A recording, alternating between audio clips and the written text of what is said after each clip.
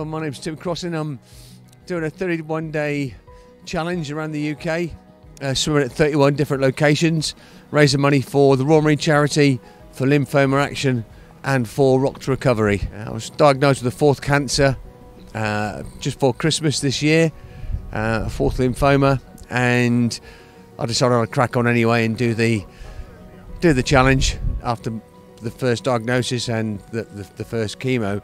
And I'll just contemplate, go to the beach and just have a little think about what's going on.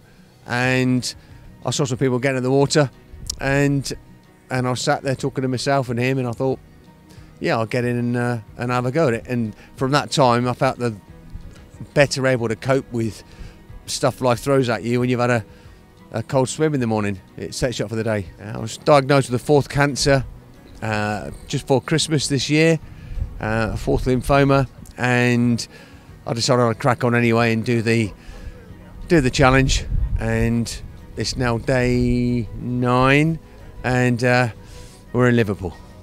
Well, basically the chemotherapy after the second cancer has affected my lungs very badly, and I can't do anything extreme, or I've got no endurance anymore.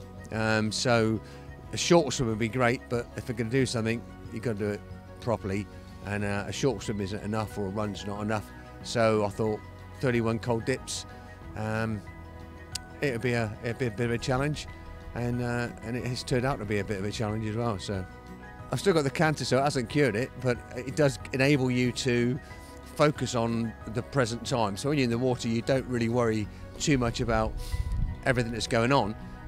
You are in that particular moment, and when you're out, the problems are still there and the issues are still there, but you are mentally able to cope with it better.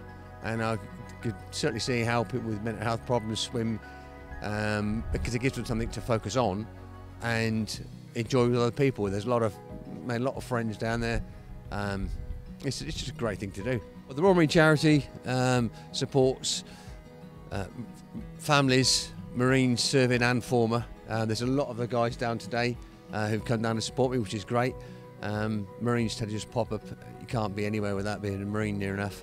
And also Rock to Recovery, which is a mental health charity that help, well, it's not a charity, but they help with service personnel, blue light personnel with mental health problems, and lymphoma action, because lymphoma is the sort of cancer that I've got, and Karen's come down to help and support today. So yeah, they're 3 great charities. It's fantastic. It's very humbling, really, to see people turning up. Yesterday at Aberystwyth, it was a horrible day, very rough, and a guy knocked on my van window and said, "Come in, my daughter, come in for a swim with you." And I said, "Yep." And then another couple of guys turned up, then an old friend from Oxford turned up.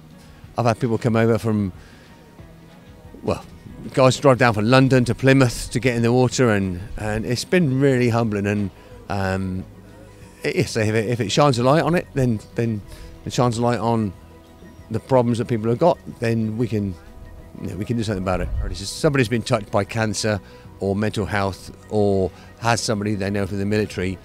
So I thought that can't get better than 3 charities like that, or 3 organisations. Yeah, it's to everybody really. Tomorrow's not a guarantee for anybody. So if you do get a diagnosis, it's not the end of the world. It's never good, but it's not the end of the world. And the Cold Dip Commando, well, our website, well, my website is designed to help people to phone it, to write in if they have got problems. The same as the Instagram account. It's not overly serious. I'm not making light of cancer and the problems, but you have to have some cheerfulness to face adversity. And so Cold Dip Commando, or at Cold Dip Commando on Instagram and social media, www.colddipcommando.com. I've had people emailing me saying, my father died of lymphoma, my husband's got lymphoma, or my girlfriend's got cancer, I don't know what to do. And I'm not by any means a therapist, but it enables people just to have an outlet and talk to somebody, which is quite nice.